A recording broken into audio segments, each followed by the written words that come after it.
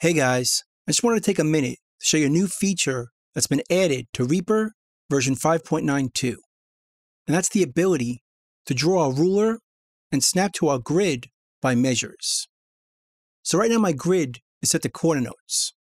We can see it right here, from bar 2 to bar 3, quarter notes. But now we can change it to a full measure. We could right click up here to our grid, and we can go right here and switch it to measure. Now we can see a full measure for our grid or for snapping to it. So I can grab this item, move it over here, and it'll snap right to bar 2, bar 3, and so on. Now you're probably thinking, REAPER always worked this way if we chose 1 for our grid. Right down here, if we choose 1, it behaves the same way. It'll snap to bar 2, 3, and so on. And that's true if you tend to work in 4/4. But if we use odd signatures, it doesn't work quite the same. Let me give you an example. Let's go to bar 2 and change the time signature to 5/4.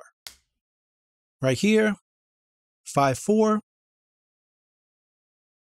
Let's go to bar 3 and change it to 7/4.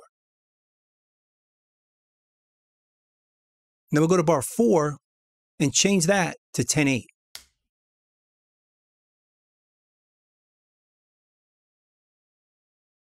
See how messy that gets?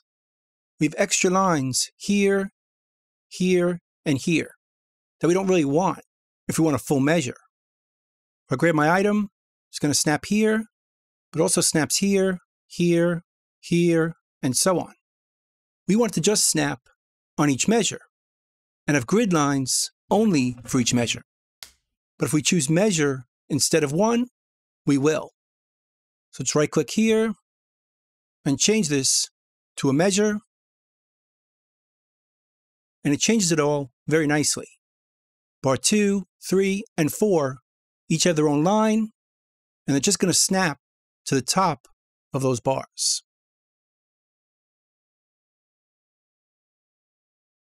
No matter what time signature we're using. So that's pretty much it.